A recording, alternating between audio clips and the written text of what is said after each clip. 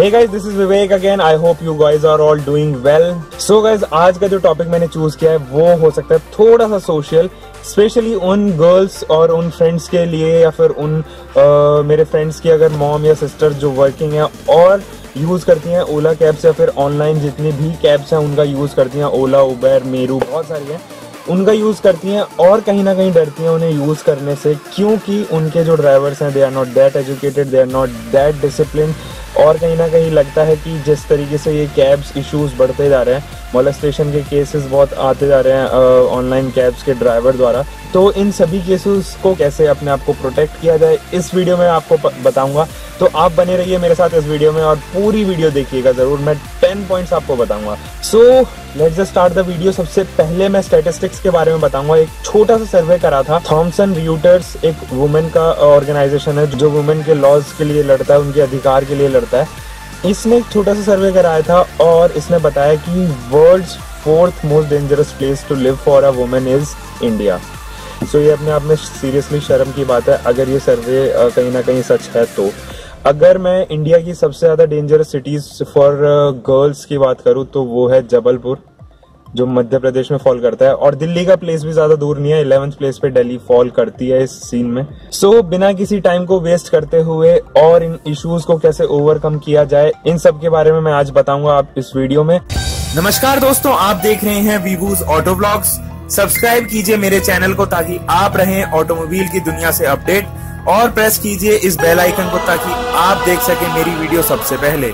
सबसे पहले जब भी आप किसी कैब में बैठें तो इंश्योर कर लें कि उसका चाइल्ड लॉक ऑन तो नहीं है। अगर वो ऑन है तो प्लीज इसे ऑफ कर दीजिए। चाइल्ड लॉक का जो स्विच होता है वो रियर सीट्स के दोनों डोर्स में दिया होता है ताकि जो जितने भी पीछे बच्चे बैठते हैं उनको ज्यादा प्रॉब्लम ना हो और वो कहीं दरवाजा खोले ना ट्रेवल करते समय, गाड़ी जिस समय चल रही हो उस टाइम वो दरवाजे का ना यूज करें। इसलिए चाइल्ड लॉक ऑन और ऑफ की स्विच दिया हुआ है। अगर चाइल्ड लॉक ऑन है तो पीछे का दरवाजा नहीं खुलेगा, वो केवल बाहर से ही ऑपरेट हो सकता है। सो मेक श्योर कि चाइल्ड लॉक ऑफ हो। सेकंड, SOS बटन दिया गया होता है जितनी भी ऑनलाइन ओला कैब्स या उबर कैब्स ऐप होती हैं। SOS बटन एक बिल्कुल कोने में दिया होगा, लेफ्ट टॉप कॉर्नर में। जैसे ही आप उस बटन को टैप करेंगे तो एक इमरजेंसी मैसेज पहुंच जाएगा इंस्टेंट रेस्पॉन्सिंग टीम के पास में, और वो इसे कंफर्म करने के लिए ड्राइवर और आपको कांटेक्ट करेंगे। अगर आप दोनों से कांटेक्ट नहीं होता है तो दे विल प्रेफर पुलिस, और वो पुलिस को इस पूरी इन्फॉर्मेशन के बारे में बताएंगे and you will be safe at that moment अगर आप SOS बटन दबाते हैं तो।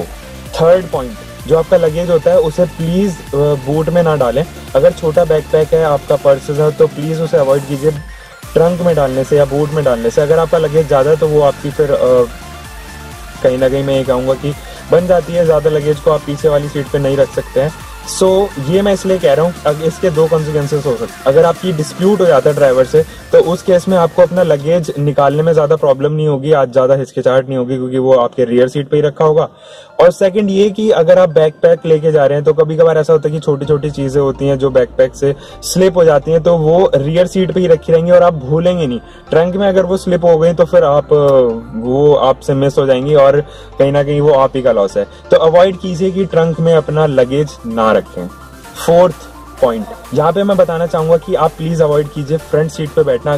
अगर रियर सीट एम्प्टी है तो प्लीज रियर सीट का इस्तेमाल कीजिए। इसके भी 2 रीजंस हैं। पहला रीजन ये कि एक तो वो आपको एक सेफर डिस्टेंस देगा ड्राइवर से। अगर ड्राइवर के पास कुछ नाइफ है या फिर कुछ भी है जिससे वो अटैक कर सकता है, so you will be getting a safer side, because driver के पास इतना टाइम नहीं होगा कि वो रोड को भी देखे और आप पे भी टैकल करे, तो आपको एक सेफर डिस्टेंस मिल जाती है। अगर आप यहाँ फ्रंट में बैठेंगे तो ये आपके लिए थोड़ा सा डिफिकल्ट हो जाएगा और स्ट्रगलिंग हो जाएगा ड्राइवर से बच पाना।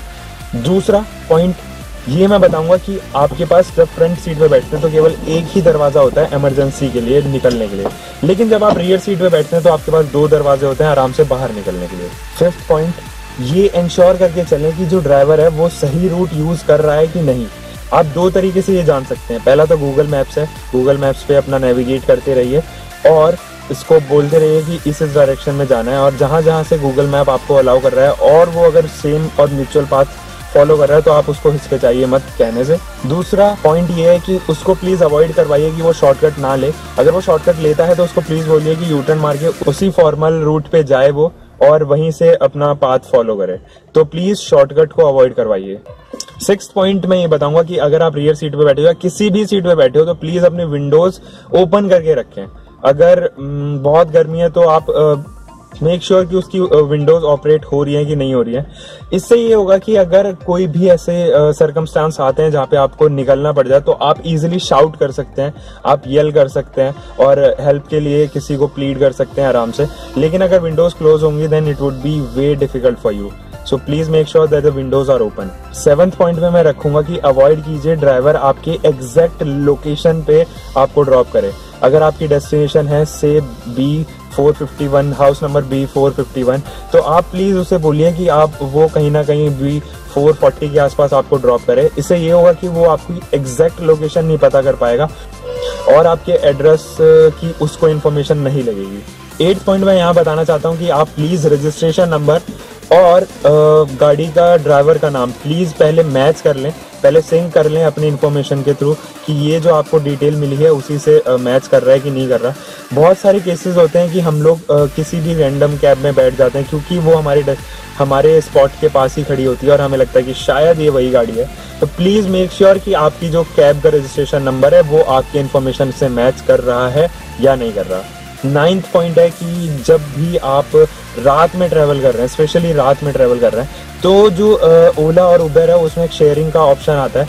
उससे ड्राइवर की कैब की सारी डिटेल्स जैसे कि उसका रजिस्ट्रेशन नंबर और कैब का ड्राइवर का नाम, उसका मोबाइल नंबर, वो सारी चीज़ें आप शेयर कर सकते हैं अपने फ्रेंड्स के साथ में। तो प्लीज़ उसको अपने फ्रेंड के साथ में ट्रैवल करने से पहले शेयर कर लें। इससे ये फ़ायदा होगा कि इसकी सारी इन्फॉर्मेशन आपके फ्रेंड्स के पास भी पहुंच जाएंगी और उन्हें कांटेक्ट करने में ज़्यादा टाइम नहीं लगेगा किसी भी हाल में।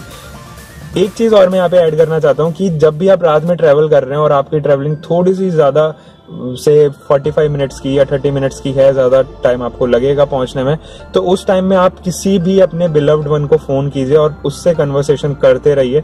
इससे ये फ़ायदा होगा कि ड्राइवर के दिमाग में ये फितूर नहीं चलेगा कि आप जो हैं वो अकेले हैं, या फिर अगर वो कुछ ऐसा मिस हैपनिंग वाला स्टेप लेता भी है तो आप उस सिचुएशन में इजीली अपने आप को बाहर निकाल पाएंगे। आपको ज़्यादा ट्रबल नहीं होगा अपने आप को उस सिचुएशन से बाहर निकलने में। 10th पॉइंट, ड्राइवर्स बहुत फेमस होते हैं अपनी बातें बनाने की ट्रिक से, तो अगर आप इन ट्रिक्स को नहीं रीड कर पाते हैं तो प्लीज़ मेक श्योर कि आपकी जो कन्वर्सेशन है वो एक प्रोफेशनल लेवल तक ही सीमित है ड्राइवर से। ड्राइवर्स अक्सर ये इन्फॉर्मेशन पूछते रहते हैं अपने कस्टमर से कि आप कहाँ के रहने वाले हो, आपको क्या जॉब करते हो, आप किधर से अप डाउन करते हो, ये फलाना फलाना फलाना क्वेश्चंस है। इन चीज़ों को प्लीज़ अवॉइड कीजिए। उससे एक प्रोफेशनल रिलेशन ही बनाइए कि भैया अपना काम करो, तुम जितना काम है क्या तुम्हें किसी से लेना देना। तो ये चीज़ें हैं कुछ जो अवॉइड कीजिए। 10 चीज़ों की मैंने आज लिस्ट बनाई है जिसमें आप इन सब छोटी छोटी चीज़ों को अवॉइड कर सकते हैं और अपनी ट्रैवलिंग एक्सपीरियंस को बना सकते हैं बेहतर। अब बात करते हैं कि वीडियो मैंने ये क्यों बनाई। ये इसलिए बनाई है क्योंकि स्पेशली मैंने देखा है कि बहुत सारी मेरी फ्रेंड्स हैं वो रात में भी ट्रैवल करती हैं और उनको ज़्यादातर ओला कैब्स ही बहुत ज़्यादा कन्वीनियंट होती हैं, ओला या उबर दोनों ही बहुत कन्वीनियंट होती हैं। तो उस सिचुएशन में उनके लिए थोड़ा ट्रस्ट करना ड्राइवर्स पे बहुत मुश्किल हो जाता है। तो इन 10 ट्रिक्स का अगर आप ध्यान में रखेंगे तो ईजिली किसी भी ट्रिप को बना सकते हैं मोर एक्सपीरियंसिंग। तो फ्रेंड्स, ये थी मेरी एक शॉर्ट वीडियो कि किस तरीके से आप अपने आप को बचा सकते हैं ओला और उबर के ड्राइवर से। होप आपको ये वीडियो पसंद आई हो तो प्लीज लाइक कीजिए और मैं चाहता हूँ इसके शेयरिंग नंबर्स बहुत बढ़े बिकॉज ये बहुत इंपॉर्टेंट वीडियो हो सकते हैं कहीं ना कहीं आपकी फैमिली के लिए, आपकी वाइफ के लिए, आपकी मॉम सिस्टर या फ्रेंड्स के लिए। सो आई जस्ट प्लीड यू कि प्लीज इसे शेयर सबसे ज्यादा करें। होप कि आपके फ्रेंड के लिए ये बहुत यूजफुल रहे।